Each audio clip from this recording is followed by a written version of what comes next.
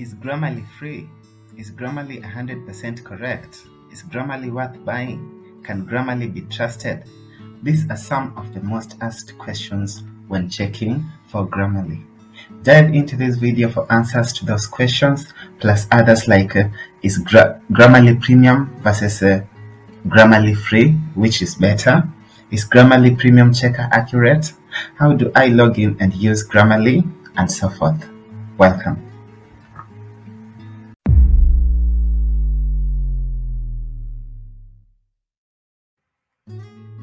Firstly, we'll search for Grammarly.com.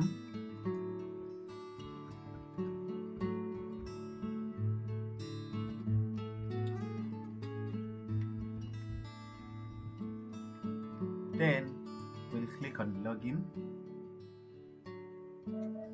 Next is to add your email address. Then we click continue. Then we add the password. Then we click sign in.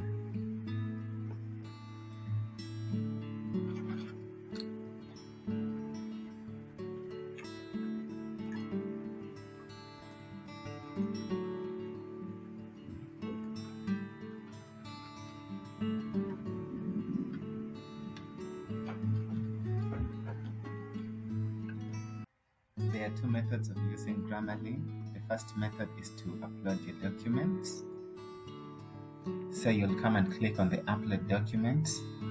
Then you come and select the document you want to upload. Let's say this one, and you click on open.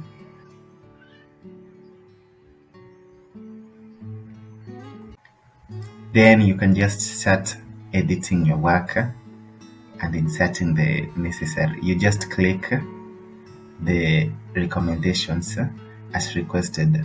Most of these recommendations are alright, apart from a few, like the synonyms. Usually not all the synonyms are correct, so you want to check your synonyms before replacing a word in your article. Like, this is not a correct suggestion, so you just want to continue looking at the suggestions and accepting or rejecting them as you move on.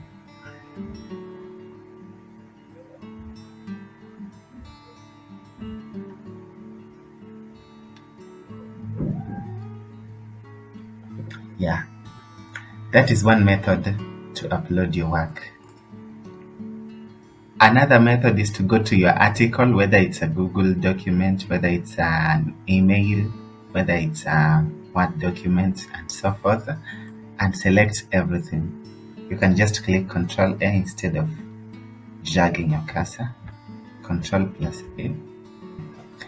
Then you select, you copy, you click copy. Then you come, you click on new.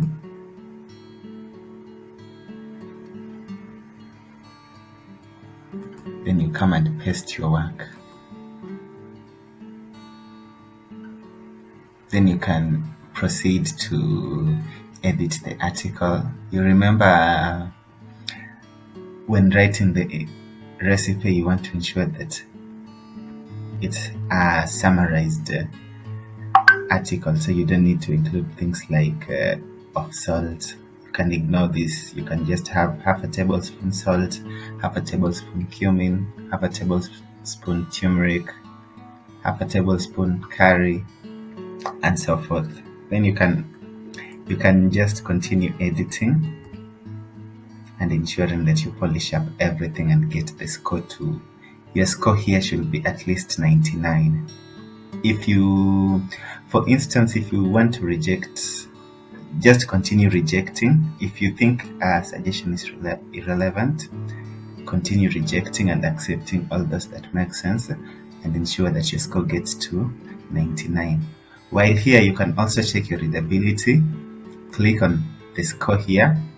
You can see your readability. A readability of 78, that is very good.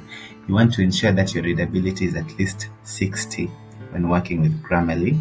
And if your readability is below 60, unless that is a technical document, if it's not a technical document and you want to reach to much a younger audience, then you want to go for tools like Hemingway that can help you even out the very hard sentences, the hard sentences, and the tough phrases, while also removing passive voices and adverbs in your article, so that you improve the readability of your work.